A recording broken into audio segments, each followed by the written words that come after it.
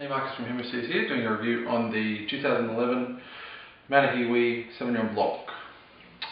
This is a wine from the North Island of New Zealand, just north of Martinborough. This is an unoaked New Zealand Sauv Blanc. Martinborough Wairarapa Sauvignon Blancs tend to be a little bit fuller body than Marlborough versions, but they're very nice.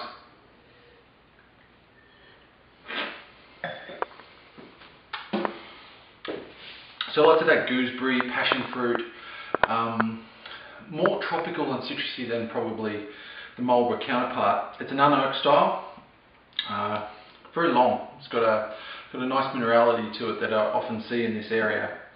This is a great wine. This is a 4-star wine. Would be great with seafood, salads, that sort of thing. Probably, I'd say it's drinking perfectly now, maybe till 2016.